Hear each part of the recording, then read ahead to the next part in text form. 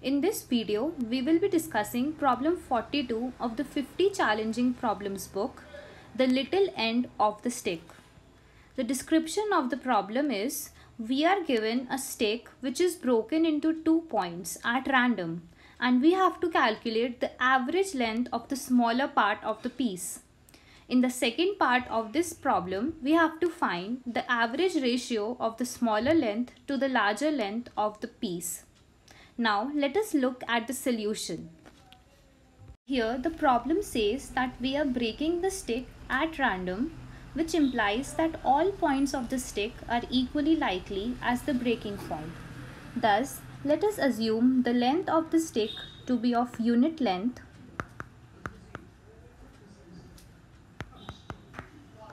Then the breaking point is a uniformly distributed function between 0 and 1. Now let us take x to be our breaking point and let L be the length of the smallest part. So L is equal to x when x is less than half and 1 minus x when x is greater than equals to half. Now solving for the expected value of L is equal to integration 0 to half x dx plus integration half to 1 minus x dx, which is equal to x square by 2 from 0 to half plus x minus x square by 2 from half to 1.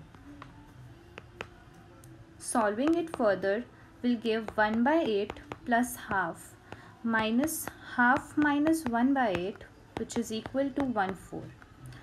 Therefore, average length of the smaller piece is 1 by 4.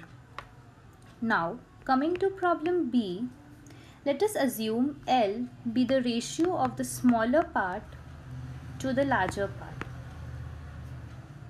So, L can be written as x upon 1 minus x when x is less than half and 1 minus x upon x when x is greater than equals to half.